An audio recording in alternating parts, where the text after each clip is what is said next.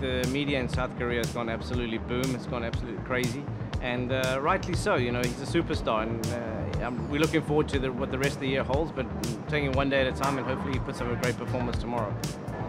I just think he's cool, you know, something completely different. You know, he wears the glasses, he's super fast, he does the splits, plays some exciting tennis, plays some incredible shots, and it's just exciting to watch. What you see is absolutely what you get. He's a great character, he's got a fantastic sense of humor, and no, he's loving being out here and enjoying the fans and enjoying the environment.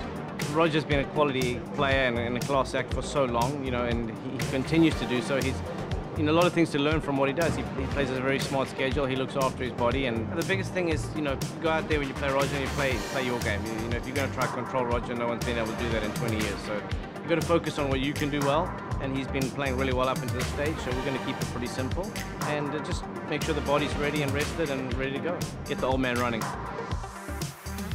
Whatever he achieves from here on in is just an absolute bonus. I mean, I think you could probably even take it back a couple of rounds and say whatever he achieved from then was a bonus. And I'm just really happy for him that people have got to know him a little bit, and his character and personality have come out, and he's just a super guy.